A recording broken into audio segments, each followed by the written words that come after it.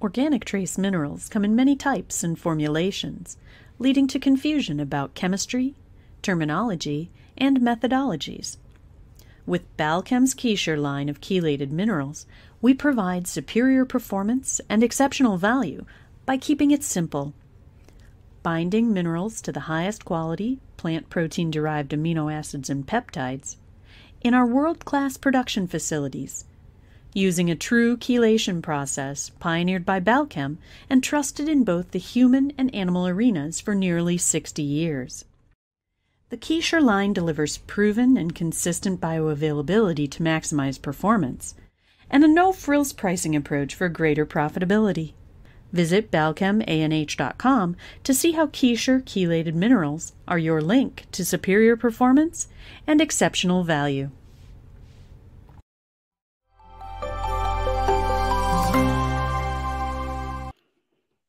Hello, everyone, and welcome to the Real Science Lecture Series. My name is Scott Sorrell, Director of Global Marketing at Balchem. Today, we're stepping back to take a look at the marketplace from a consumer's perspective. Over the last 2 years, we've seen so many changes in our lives. The pandemic disrupted almost every aspect of the consumer packaged goods industry and changed the way we all react to our surroundings. IRI is one of the original innovators in big data and now integrates the world's largest set of consumer data points to help industry professionals make important business decisions. Today, we'll learn about the opportunities that can be found in these changing times. I would now like to introduce Melissa Rodriguez. Ms. Rodriguez has been part of the IRI team for over 17 years, engaging and energizing clients for growth across multiple facets of the food chain. As a principal in client insights, she is a trusted advisor to her clients, assisting with consumer-focused and consumer-centric data analytics to drive business decisions.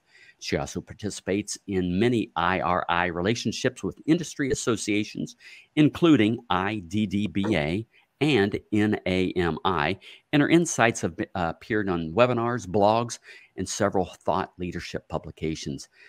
Melissa, welcome to the Real Science Lecture Series, and you should now have control of the screen. Great. Thank you so much, Scott. Good morning, everyone, and thanks for joining. Again, thank you for the intro for not only myself, but what IRI organization, taking some of the largest data sets that exist, across purchase, consumer, media, causal, loyalty card data, et cetera, and bringing it together in a way that's digestible for not only CPG manufacturers, but retailers. And really the goal of all of that is to provide easy to consume understanding and insights to grow business, right? Whether you're a retailer, whether you're a manufacturer. If you're kind of familiar with IRI at all, you maybe have heard about our recent merger with NPD. And the larger goal then is to take not only our data sets, but then what NPD does and be able to understand end-to-end consumer behavior.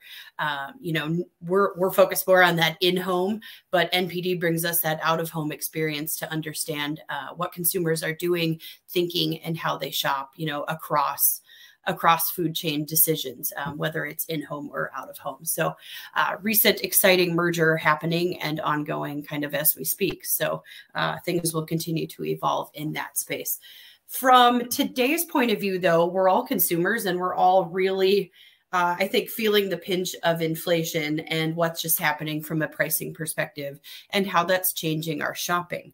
When we think back to the last few years, so none of this is new to anyone. I think we're fully understanding because we're living it, right? This is one area that's very different in terms of there are trends that maybe impact one facet of a consumer group or an age group or a different type of cohort.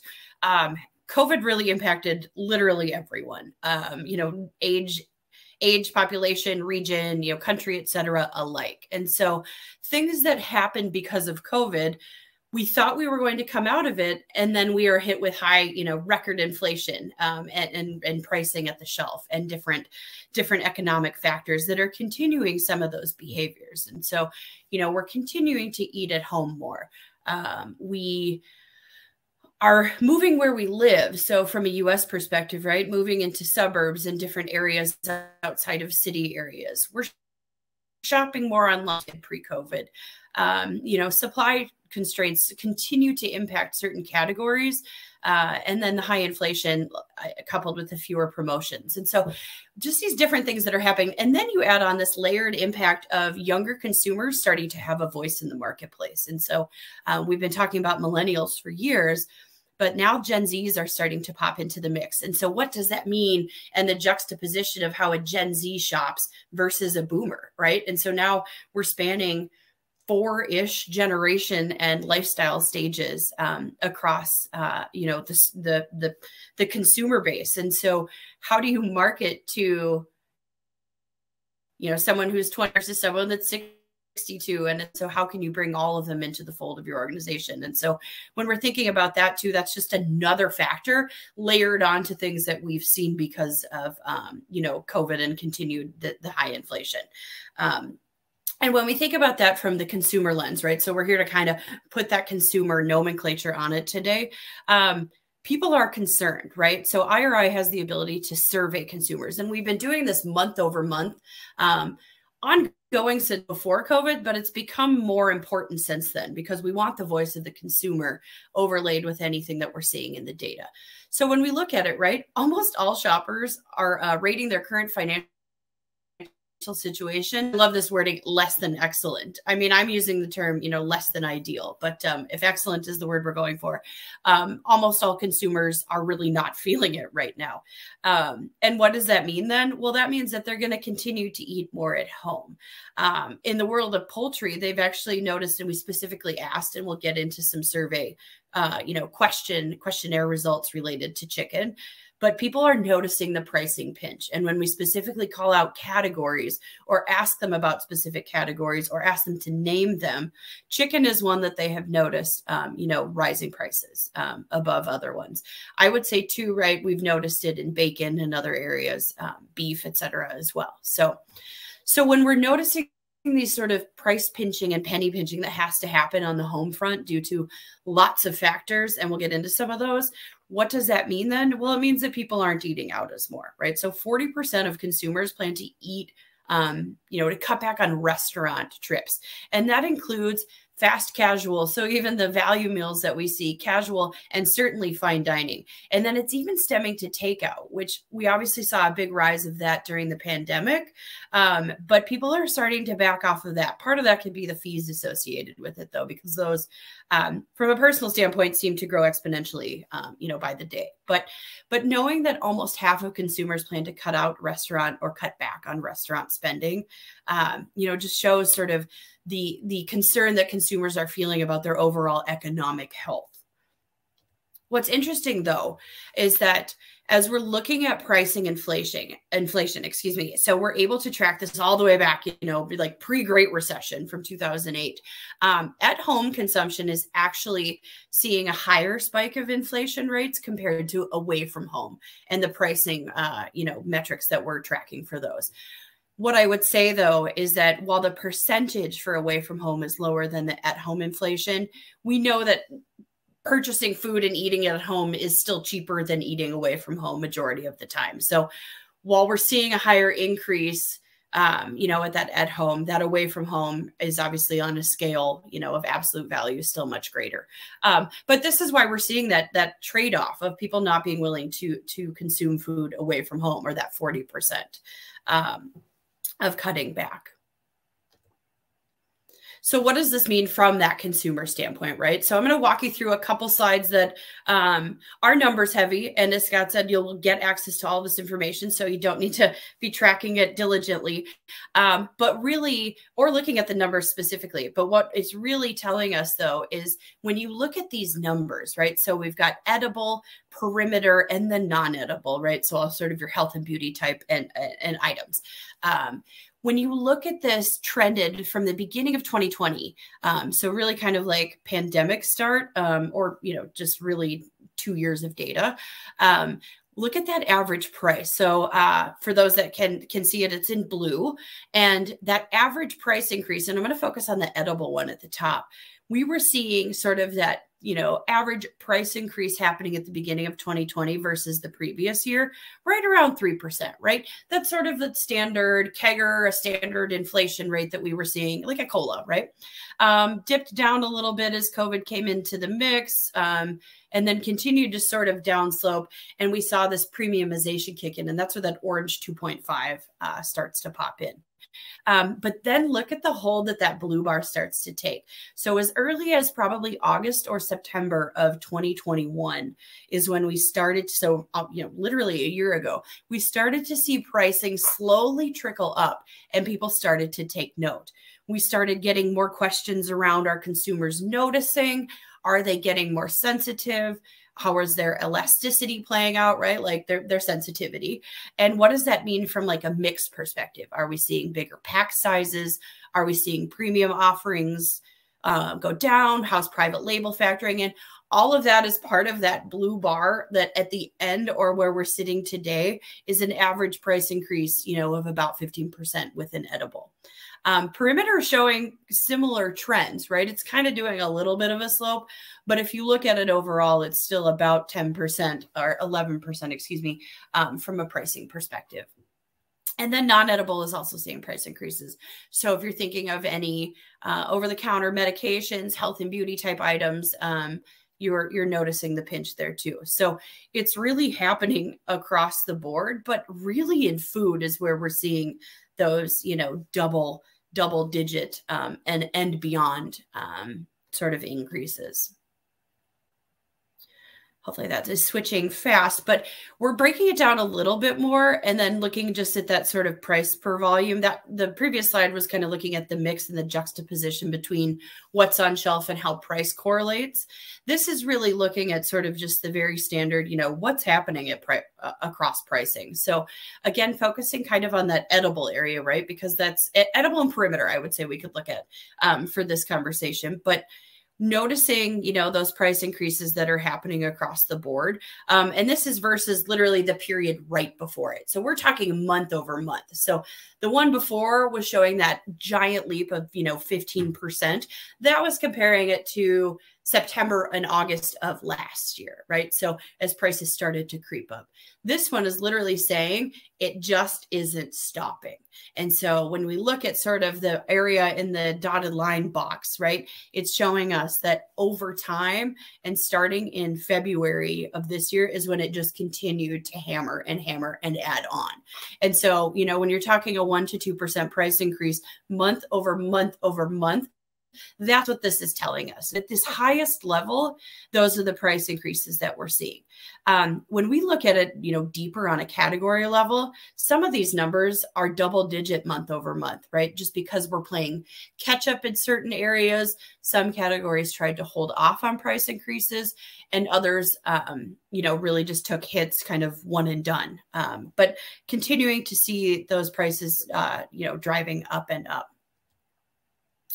What's interesting to note is when we take that, again, that sort of consumer lens, and in this case, we're going to do it from a household perspective, who is being most impacted? I don't think it comes as any surprise that we're seeing lower income households be impacted by these price increases and by, paying higher costs for literally every good we have, rent, utilities, gas, etc.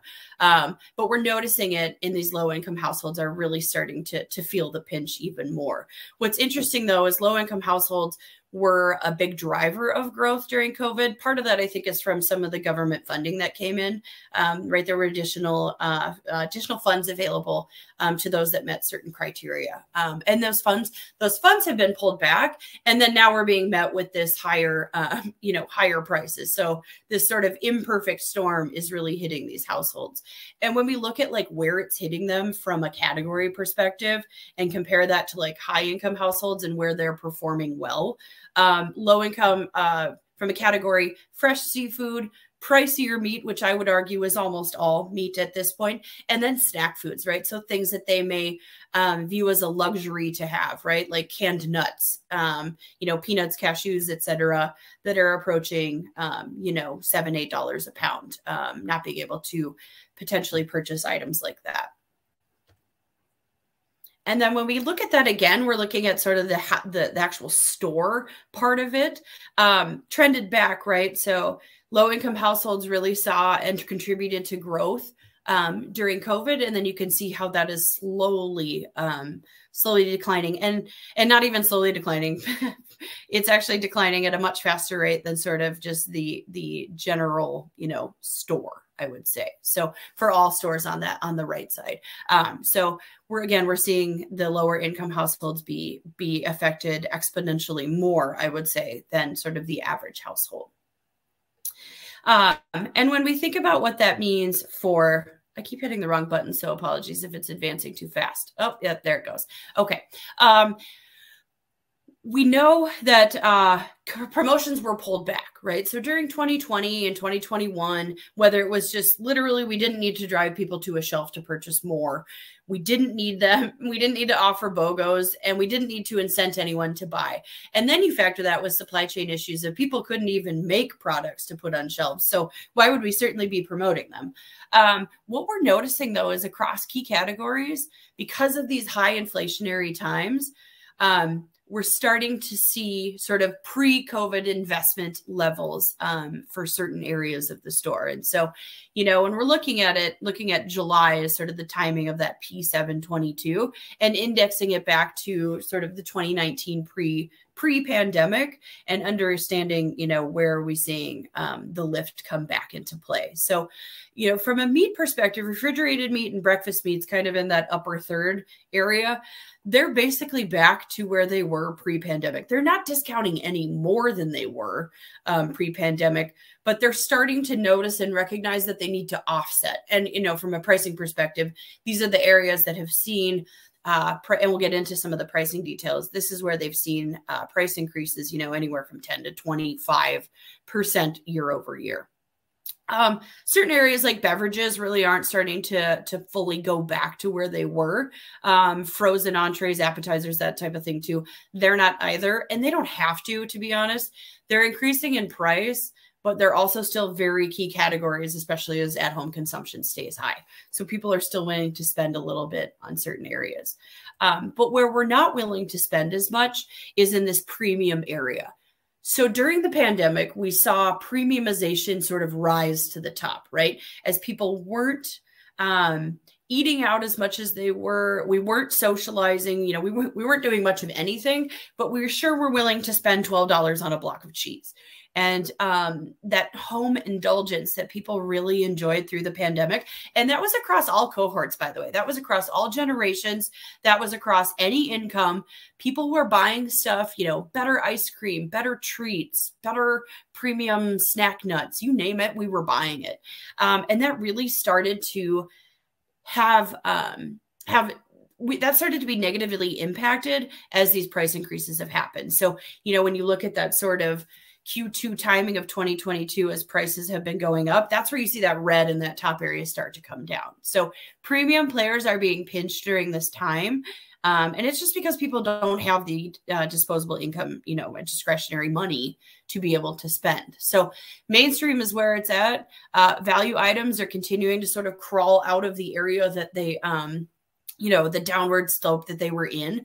Part of that, it's not that we weren't buying value items during COVID, it's that we couldn't find them. So, if you look at that last little private label line, it's showing that private label suffered, at a total level, I would say suffered, right? They dropped a little bit.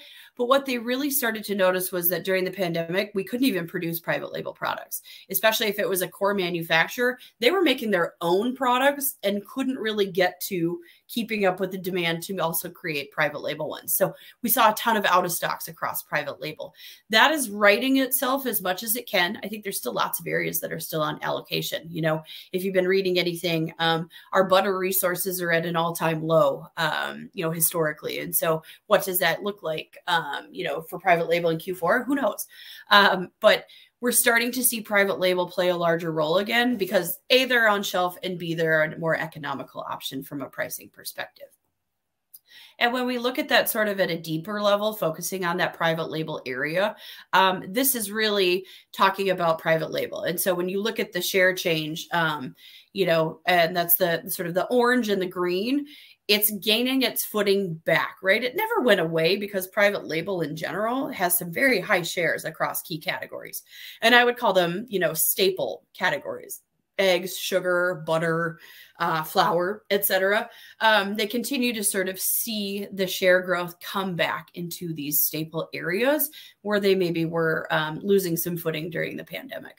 Another area too that I find really interesting is that sort of other snacks, and that's a lot of like dried meat snacks and jerky snacks. Private label is seeing some great growth, and then frozen appetizers, you know, snack rolls, mozzarella sticks, pizza rolls, all those sort of you know, I would say Gen Z and millennial food that seems to be benefiting from just an uptick, but also private label is gaining some traction. So some offerings from retailers are really, really driving some of that. But, you know, really just understanding that private label is having a large showing. And it's interesting to see that given just how they performed over the pandemic because they couldn't be on shelf. That's also playing out though in what we're seeing from a retail perspective. So this is very high level, but it's looking in general like where are we shopping, right? Grocery stores reigned supreme, and club did too during the pandemic. And you know, grocery actually rebounded because pre-pandemic, I would say grocery was actually suffering a little bit at the hands of some of the other channels. But we're starting to see mass is playing a role again. And then club continues to sort of see growth year over year. They're down slightly in the last little 12-week bump, but it's really just because mass has been really driving a lot of the growth. But we're shopping in those areas. It's interesting to me, though, that like dollar isn't up given sort of that the low income store area. And that's something that we're watching intently just because we think that consumers will gravitate towards dollar in certain areas and certain income breaks as we continue, you know, through the holiday season. We think that that'll be an area. Groceries by no means like not growing though, right? I think that that's important to note. It's losing, you know, share when we look at it compared to a year ago in 2021, but they're still growing at over 2%. So they're sort of growing at an almost average rate, we would say. And when we look at that just in general, like what do we think is going to happen, you know, given all of these puts and takes from a historical, you know, comparing it to the historical standpoint and where we think it's going? Well, we've got some thoughts and we already know, and we've got, you know, information through, well, gosh, on Monday, we now have IRI data through October 2nd, right? So we've got the first 9 months of the year already captured and about a year of this inflationary time. So we're able to really understand sort of what we think is going to happen. So we know that we're probably going to end 2022 around this inflationary, you know, dollar sales rate at about like 10 to 12.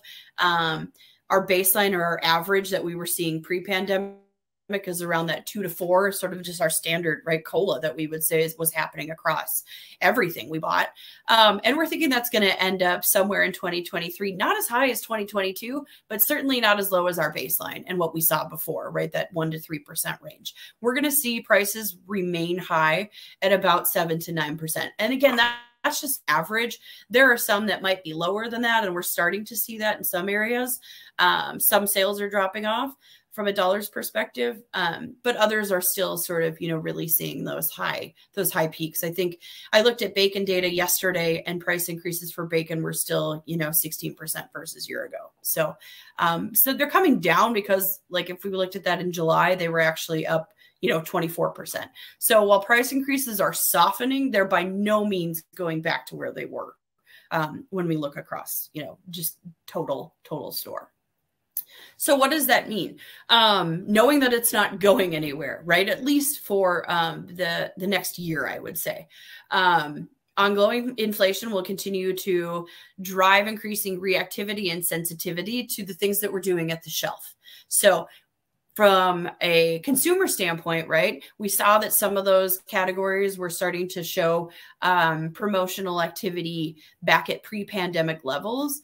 What will be interesting and what will actually be really important for manufacturers and retailers alike is that we can't just drop the bottom out of the price, right? That does all sorts of things to the sensitivity sort of barometer. What we need to do from a consumer standpoint is prioritize the frequency over the depth. So having smaller pockets of, price decreases and promotions, but having them more frequently allows consumers to be able to come back into the fold of products more frequently, rather than either buying it and stocking up when it's on a super deal, or only being able to hit it once. But then when they come back on their next 2 to 3 shopping trips, it's not on deal, so they can't even buy it.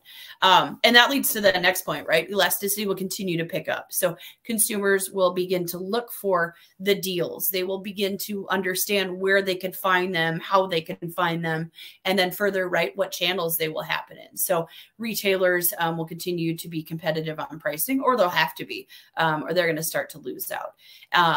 And then, from an internal standpoint, those that are making the products will have to really understand what their cost ratios look like and where they're able to, potentially cut costs. Although given this environment, we're just obviously seeing it more and more get passed on to the consumer.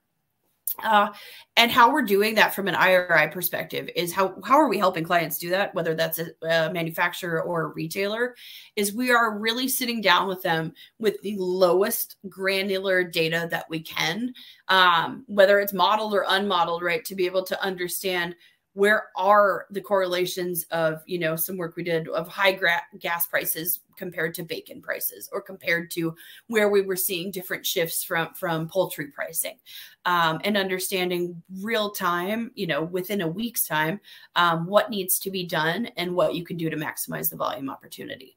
And then something I haven't talked about much is that omni shopper. So back to, consumers will start to learn and understand where can they make, where can they find the better deal? Where can they, note a price decrease across retailers, across manufacturers? A lot of this is happening digitally. So they are literally able, and there's apps that do it. If you don't have one, I recommend getting one from just a tracking perspective. It will pull up for you what the average price is across, the 3 key retailers in your area for a certain product, and then further across competition. So when you're thinking about if your consumer is going to be buying your product or buying a product, there's a lot of things coming into play that can alert them, hey, it's actually on better deal over here. And so they're becoming more savvy in how they understand dealing. And so some of those decisions are happening real time, but at the shelf, but also like in a digital fashion. So that can influence where they're shopping, for sure. And that we're starting to see that too. So we're going to dive a little deeper into this impact on poultry. And this is actually misleading, because as I was looking through the information, I'm not just talking about poultry here, but that's a key factor. But we're going to be looking at how these prices are happening, across all meat types. And so dollar sales are up, right? So when we're just talking core protein, beef, chicken, pork, turkey, dollar sales are up. When they're up, 3 years ago, we're talking obviously exponentially, given pricing dynamics that have happened over the last 3 years. We look at it 2 years ago, continuing to grow. We look at it versus year ago, for sure continuing to grow. I think that's interesting to note, the chicken one, right? Still hanging on to sort of that double-digit growth. Others obviously are still seeing, solid price increases, driving these dollar sales up. So what does that mean then for volume sales? Well, that means that volume sales are down. So some are still up compared to pre-pandemic levels, i.e., beef and chicken, but they're starting to see some lagging volume sales year over year, just due to the high prices, right? We'll get into some information in a minute, but people are still buying these. It's just that they might be buying less because of the pricing that we're seeing, or they might be dabbling across some different types of things, but it hasn't changed the demand per se, right? People are still eating at home. So the volume declines that we're seeing in these areas are still soft in comparison, right, to some other areas. When we look then at a deeper level, just focusing on chicken and what's happening within chicken cuts, again, pricing right up across the board. So you can kind of see how it's fluctuated over time. I do know, right, I believe someone mentioned the other day and this wasn't a personal conversation, was around, it seems that chicken prices are coming down, and they indeed are, right? Like if we look at a shorter time frame, they're starting to slowly kind of come down on a month-over-month basis, and consumers are noticing. This was literally me having a conversation with friends and just picking their brain about what they were noticing at the grocery store. What I also think is interesting, though, is that similar to what we saw on the core protein slide right before, a lot of areas are continuing to see volume declines then, right? Total chicken down 2%, chicken breast down nearly 5.5%. Thighs, wings, and legs, except for wings just lightly down, continue to see some growth, though. You know, this is something that we just have seen pre-pandemic, or kind of leading into the pandemic, excuse me. And we're just continuing to see growth in these areas. And so when we think about why that is, we've got a couple hypotheses, right? So again, cuts can be different costs, although we know wings have been up crazy insane prices year over year. But think about how we're preparing things, right? So in our new merger with NPD, we have access to how many people are buying grills, how many people are buying smokers, how many people now own air fryers. By the way, it's almost 80% of households own air fryers. And so when you think about that, it opens the door to being able to prepare things differently, right? It's not just your crock pot. It's not just your oven. And so having the ability to do some of these things has really changed people's openness to have different cuts of meat, and certainly within chicken, right? I mean, air fryer chicken wings, there's nothing better. And then pulling back again, so from a poultry perspective again, right? And this is sort of total poultry, you see the green, right? And so this is really just highlighting like the highest, right? So we know the price per volume on a percentage basis for poultry is increasing higher compared to beef, pork, hot dogs, and sausage. So what I will say, though, is we're going to get into some absolute numbers on the next slide, and that's where you start to see the differences. So, you know, chicken and beef. So volume is the blue line. The actual price per volume is that yellow or gold line. So, right, pricing going up, volume trending down. But when you look at the absolute price, so you've got the $3 for chicken and you've got the over $6 a pound for beef. This is where the difference is. So while the chicken exponentially on a percentage basis is growing from a price perspective, you know, increasing faster than say beef, the absolute price point is still nearly half of what beef is. And so we've been getting a lot of questions around, are people trading down, right? Are people, you know, whether it's a steak, are they going to a chicken breast? From ground beef, are they going to ground turkey? Those answers are yes. So as you see that huge slope down for beef, it's just slowly starting to rebound. And you can see it on the chicken side too. The last couple months, you see an uptick, a small uptick in volume, sort of month over month.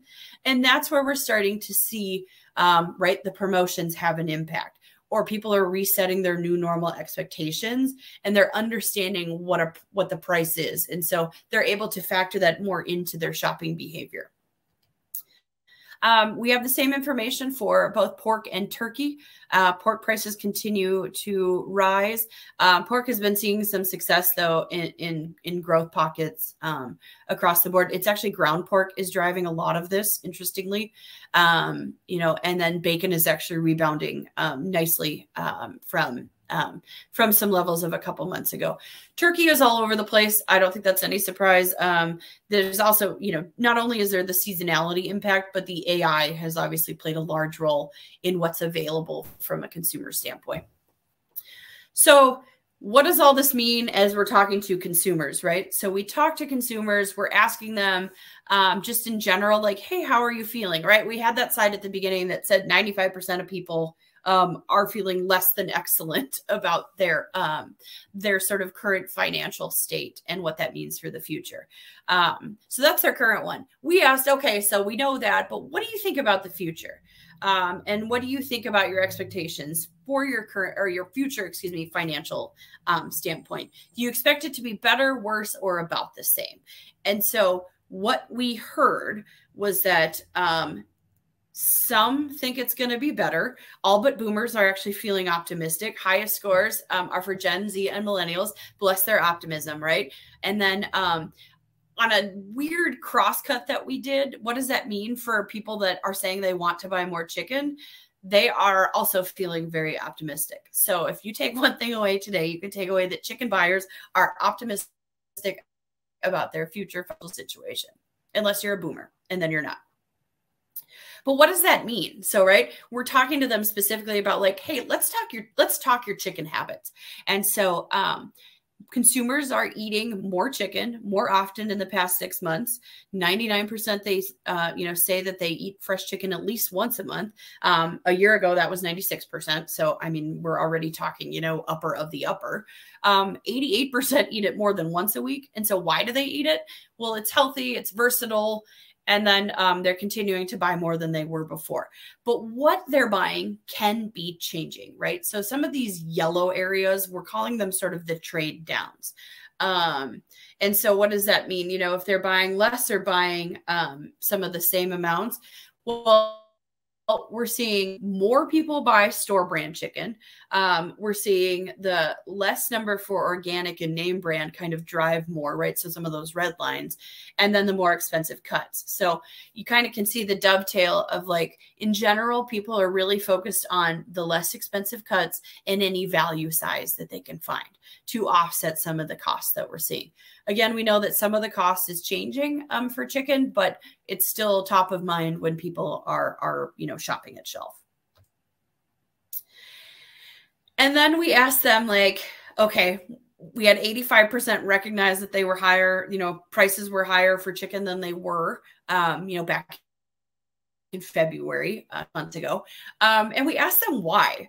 We basically just said like, why in your opinion is our chicken prices rising? And so, this is, I would say take this with a grain of salt, but it's interesting to note that energy and gas prices trumped at the top of the list. And so when we're looking at that from a consumer lens, boomers and retirees think that and blame that for a lot of the other higher costs. There's some more social ones happening with younger consumers. So if you look at some of the yellow areas that are highlighted for Gen Z, they think it's driven by the war in Ukraine, the concentration and market power of, consolidated chicken companies, ethanol, and so different things like that. So it's just interesting to see from a consumer perspective what people think is actually driving, the cost of goods to go up. So, but really the ones at the top are the higher energy prices, labor prices going up, and then just in general, right? A lot of consumers, 42%, assume that it's driven by the higher prices for feed. So I thought that was interesting as well. All of that, though, consumers are still eating chicken, right? We saw 99% will continue to eat chicken. When we talk about them, like from a center of plate standpoint, like how are you eating chicken? 53%, it remains sort of the center of their plate. So it is sort of the key area and the key core protein that is sitting on their plate. 32% use it to make soup, and 29% are using it to just roast a whole chicken.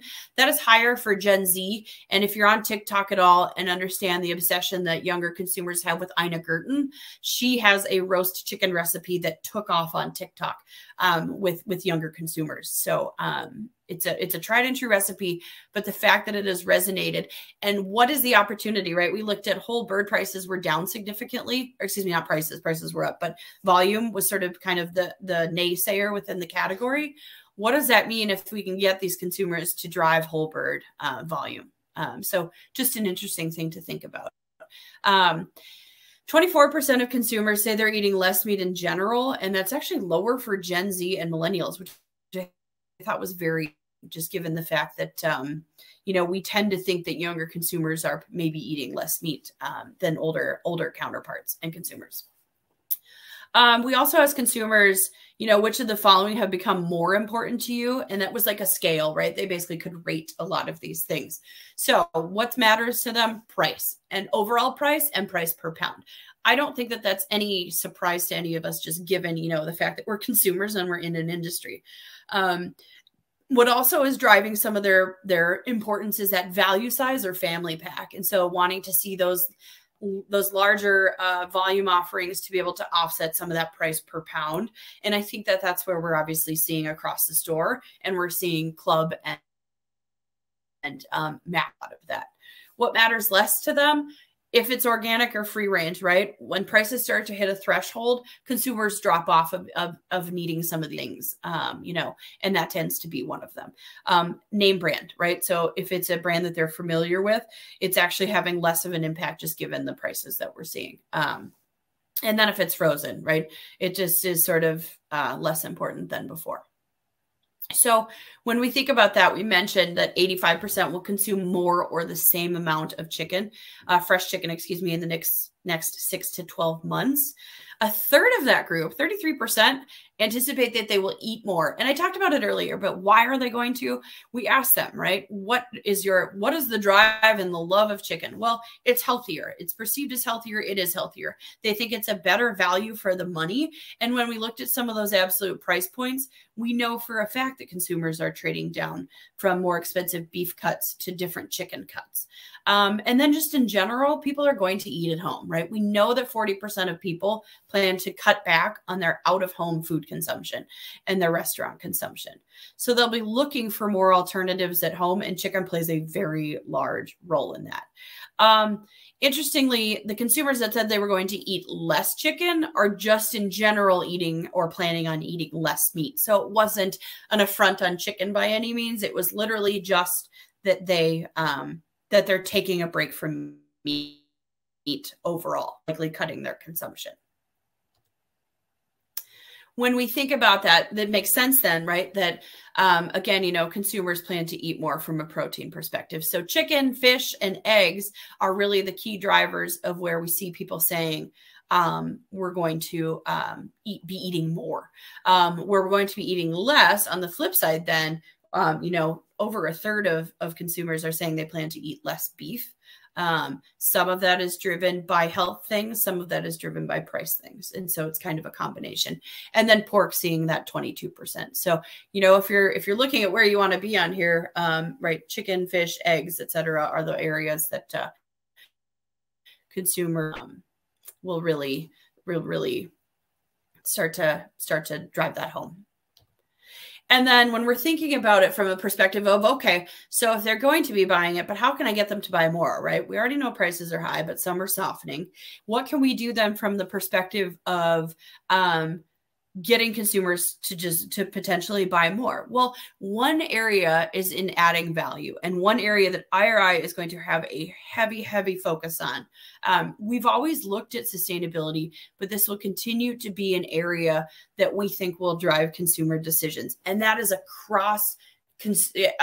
across demographics, right? It's across boomers, it's across millennials, it's across Gen Z, it's across income. And what's interesting though is that means different things to different generations, excuse me. So social do-good acts and adding value and sustainability things are different and different definitions than they are for a boomer. But in general, what do people want to do and what are they focused on across this? Like simple language that they can read, that they can understand. The company reputation as a whole matters to consumers, right? It matters in general at 82%, but then it matters even more for the people that are actually going to be buying more chicken, up to 91%. Animal welfare remains top of mind. Packaging waste remains top of mind. Is it locally sourced? And what we're continuing to see, and you can see in some of those over here, are calling it out on your packaging in a way that consumers can understand. We're also seeing that back one is actually an example from New Zealand, and it's a QR code, and you can trace the net carbon footprint. And in this case, Silverfin is actually net carbon zero. And so just an interesting way to think about, we talked a little bit about, you know, the digital aspect and how consumers can shop and play for pricing and promotions. It will become even more apparent and critical as we think about, you know, consumers being able to have access to transparency and sustainability and how that factors in across products and companies. And last little piece, we already talked about it again, right? But just the whole where we'll be eating. We know that 40% of consumers will continue, will be cutting back, excuse me, on their eating out. And that's across fast food, casual, as well as fine dining. So just the areas will continue to be driving consumers to eat at home. And so when we think about that, right, like where are they going to do it? 57%, right, will be eating more at home. And I think that just really speaks to the opportunity that exists for driving sales, even in times of high inflation. And it's really just about how you're going to speak to consumers. How can you incent consumers without, giving away the farm? And how can you continue to cater to the generations that continue to grow in prominence across, the consumer spectrum. So with that, I thank everybody for their time today.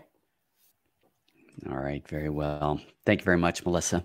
Before we get started answering questions, we'd like to share a brief video, and then we'll be right back to answer the questions submitted during today's presentation.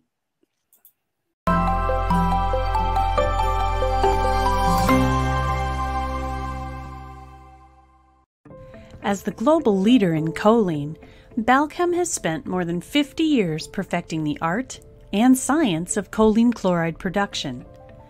The new Puricol line delivers the highest standards of quality, produced in state-of-the-art manufacturing facilities, and backed by the strictest process controls for a level of purity, safety, and consistency you can't find anywhere else. Turn to Puricol choline chloride from Balchem for an unmatched level of quality you can trust. Visit balchemanh.com to learn more.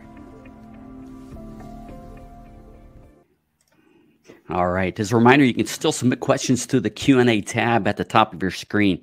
Melissa, it's obvious that the food industry has been hit hard with inflation. It doesn't look like that's going to be abating anytime soon.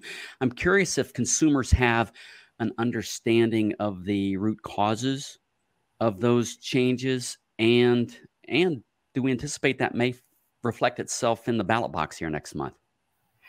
Yeah, I would say, when we ask consumers in general about what they think from like what's driving prices, you kind of saw the list across the board, right? It was over 50% said that it was really just because of high energy and gas prices. And for those of us in the industry, we know that that is only one layer to the issue. So I would say they get it on a macro level, but not the minutia of the details, right? They don't understand. What they do understand, though, and what they're actually aggravated about is that they feel that it's being passed on to them. And they feel that companies aren't doing their best to sort of mitigate passing that on to the consumer. We've heard a lot of that sort of angst coming across, like around manufacturers and retailers. Knowing what we know about consumers and how they answered a lot of those, what are the key things? I think that will be a very key political message. And I think we've already started to hear it. We're like, hey, I beat inflation last month, or, I brought it down. And so those will be key, I think, ballot that we start to see people talking about is what we're going to do to combat inflation. And I mean, I've already seen it locally, right? Talking about reckless spending and what does that mean for inflation. And so I think it'll be a very key part of kind of political communication. All right, very well. Most of our audience is in the animal protein business, and one of our competitors is plant protein. Kind of curious if you have a feel for what have plant-based proteins done relative to animal-based proteins? Yeah, so I have great research that I'm happy to share with you guys if you want to post it as sort of a secondary handout. A plant-based trends deck that talks, just in general across the store. Primarily plant-based still exists in the dairy space. So when we think about, share-wise, it's in meat, but it's nowhere near the level that it is across dairy. And so what we're also seeing, though, is as prices have ticked up, that they're not doing as well as they potentially were in the past. So I think there's a couple reasons for that. Consumers are looking for more transparency, right? We're looking for more health-oriented options, and ingredient decks of plant-based items, especially in the meat area, are lengthy, to say the least. And so we've talked to a lot of consumers about that, and having 32 ingredients for a plant-based patty is really starting to register and resonate with consumers. So when we ask people like what are they going to do from a protein perspective, we still had about a third of people say they're going to buy the meat alternatives, but a lot of people were going to look for sort of natural sources of protein. So, my head's thinking it's more sort of the legumes and beans and those types of things that people will be using. But they're still there and they're still growing. But they're seeing the same pricing crunch that everybody is. So when you're trading off, will you spend $10 or $6, right? So that's sort of what we're starting to see. All right. Thank you for that. Zachary would like to know, has there been a shift back to commercially sourced products from local or farmer markets? And let's see if they gained a lot of popularity, during COVID. And do you see this trend continuing or shifting going forward? We haven't seen it slow down I think there's been a slight shift, but we haven't seen the farmers market and local phenomenon slow down by any means. And part of that is because there's this assumption that because it's closer, it's still cheaper, right? When we know that 51% of consumers think that rising energy and transportation and gas costs and labor costs are driving food prices up, they're assuming if they get it from their local farm that they're saving money somehow. So it's still something that we're seeing and what is actually happening. And I won't rabbit hole too much on it, but it's really something that's been interesting is there are now digital farmers markets where you can actually see your local ones and what they have offered for the day, so that if it's not even a farmer's market, but it's potentially a roadside stand that you can go to, you'll know exactly what they have available for you. And so when we're thinking people doing that on a retailer perspective and shopping price, they can do it at now a local granular level. So it's, I think, going to get real interesting. But we're not seeing it stop. Okay, so you use the word as people assume that it's less expensive. Is that not in fact? Well, we don't have a ton of data around like pricing at farmers markets just because it's sort of not in our data set. So that's a really good question. But I think it's more just a perception. If I think of it from a personal standpoint, I think it's really just a perception at this point. All right, very well. Dr. Jim Aldrich is asking, historically, we've been told that U.S. consumers spend a lower percent of their income on food than most, if not all, other countries. Is this still true? And how has that percentage changed in recent inflationary times? That is a great question. I don't know if it's still holding true across the board. I can certainly ask our NPD counterparts because they would be able to understand the total food spend. So I will absolutely take that as a follow-up. All right. Sounds good. Has there been a shift back to, nope, sorry, asked that one already. What are the key drivers, and maybe you've addressed this already, but the key drivers behind the inflation in food costs, and when do you anticipate seeing a reversal in these trends? Yeah. So, we speak to a lot of manufacturers, and so, and a lot live in the commodity space. And so when you think about from a feed perspective, dairy, meat, et cetera, what we have heard, and this sort of became part of the conversation last summer, was that we dug out of the supply chain issues, and we're still, I wouldn't even say we've dug out, right? There are lots of areas that are still impacted from supply chain. But there was enough offset in internal cost that a lot of it didn't need to be passed on to the consumers. But as the tide rose, right, like all tides rise and all boats rise, or whatever the cool saying is, it started to be an impact across the board. So with every line item of, a manufacturer's budget and cost of goods rising at the same time, we finally hit a point where there wasn't like a put or a take that could happen. And so we had lots of conversations with manufacturers about, we are finally having to pass this on to our consumers. And then what we found, you layer that in. So then manufacturers have to do that because they have to recoup these costs, right? And they can no longer offset it with margin. And then they may pass it off. But then what happens is that then it's the retailer adds the second layer, right? Just because a manufacturer raises price doesn't mean that the retailer is following that rule book to the T, right? So that's where we're seeing some of the play happen, is that if a manufacturer does it, a retailer may still try and offset it in some certain way from a margin perspective or take their own margin. And so that's why it's just this really weird storm of price increases. We think it's certainly going to continue through 2023.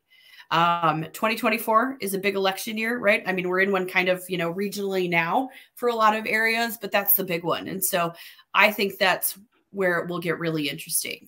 Will we see relief?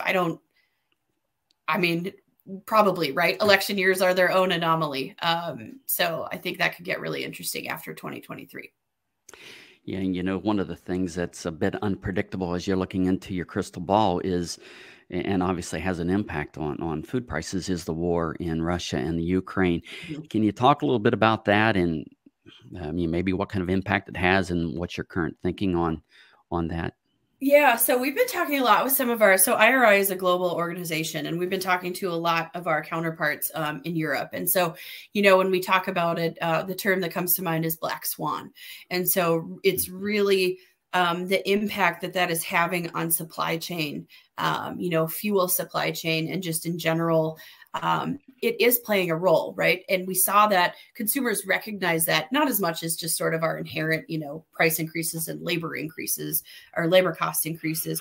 But it is really having an impact on what we're seeing just from really the supply chain. It's just putting a damper on the supply chain.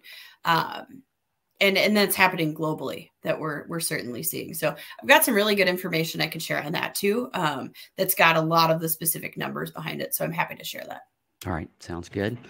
Next question comes in from Kimberly. Food choices and specialty products such as soda flavors and line extensions seem to have gone away during the pandemic as manufacturers focus on supplying their core products. Do you see this coming back? I do. So my personal example is Fresca stopped being created so that Coca-Cola, right? So that just straight up red Coke cans could be on shelf. As a Fresca drinker, I'm very happy to see Fresca back on shelves. Yes. So we have seen a lot of flavor innovation tick back up in 2022, right? Innovation in general sort of halted during 2020 and 2021. There wasn't room for it on shelves and people didn't have the capacity to make it. As we're talking to our clients, they are really looking at what their 3 to 5 year innovation plan looks like. And a lot of it, I will say, falls into the line extension. So it's sort of the low risk, kind of mitigated putting it out there, given that we're still dealing with high prices, maybe supply chain issues, et cetera. So it's sort of the closer in innovation that we're going to see a lot of in the next 3 to 5 years. So flavor definitely and variety plays a role in that. All right. Thank you, Melissa. We are now at the top of the hour, so we've got time. One more question. Sure. So we saw that animal protein consumption increased during the COVID period when we were all at home. We've now seen that decline, although it's not declined all the way back to the pre-pandemic levels. So what's going on? Are people eating less protein, or are those proteins being displaced by non-animal proteins? Yep. I think it's both. So people are not necessarily wanting to eat less of it. I mean, we just see, right, there's that tiny pocket of people that intend to eat less meat, and it's really more beef driven than it is poultry driven. But I think that it's happening because of pack size going down, right? So in order to offset costs, we're seeing pack size go down. So we're losing a couple ounces. And so when we talk about like a price per pound, it's not even a pound anymore that's being sold, right? It could be 13 or 14 ounces. And so that is having an impact. And then you take into account the value package seeking, the family size, the value pack. And so people are buying it in larger pack sizes, but buying it less often, if that makes any sense, right? So they're going and they're getting the big one because it's cheaper. And that might mean that they're missing out on their purchase cycle or the next purchase occasion that they would be doing. The other thing that we are seeing, though, which I find really interesting, is that in the past year, well, it started during the pandemic, right? Staple items. So shelf stable pasta, beans, canned vegetables, really more in the bean area. We're continuing to see that. Like it's sort of softened, right? As people kind of stopped doing this pantry stocking that they were doing. But now we're seeing staple items, rice, pasta, beans, especially. It's really being driven by beans, which when you think of from a protein source, right? That's a key non-animal one. Because of the cost, and it's actually dried ones. It's not even canned ones. So we're talking, 5-pound bags of beans that are really seeing an uptick in sales. I think like 12% over last year. It's some crazy high number, and that's volume in units. And so when you look at, on an animal protein side, we're seeing a lot of volume softness. Like I haven't done specific work to understand, but we do know, right, with those type of staple protein items or non-animal ones growing, that there's likely some trade-off happening in certain households. Very well. Well, thank you for that. This has been a very interesting conversation. I really appreciate the webinar today, Melissa. I also want to thank everybody for attending today's webinar. If you have additional questions, please submit them to anh.marketing@balchem.com. The Real Science Lecture Series of webinars will be very busy this fall with 3 more webinars in the next 2 months. On October 18th, you can access a special 4-speaker ruminant mini symposia held in conjunction with the Cornell Nutrition Conference. We welcome Dr. Heather White, Dr. Mike Van Amberg, Dr. Barry Bradford, and Dr. Jose Santos to reveal the new revelations in transition cow nutrition. Dr. Jose Santos will also be back on November 1st to discuss the interaction between the implications of peripartum nutrition, health, and reproduction. And finally, join us on November 15th when we welcome back Dr. Temple Grandin to share insights into animal behavior and autism. Visit balchem.com/real science for more details and to register for all future webinars. Balchem's podcast series continues to offer a deeper dive into our webinar topics. Log on to your favorite podcast platform or visit balchem.com/podcast. With more than over 50 episodes, you can listen to a wide range of topics. If you want a really cool Real Science Exchange t-shirt, just to subscribe to the Real Science Exchange and send us a screenshot along with your address to anh.marketing@balchem.com, and we'll get that off to you as soon as possible. On behalf of Balchem and Ms. Rodriguez, thank you for joining us today.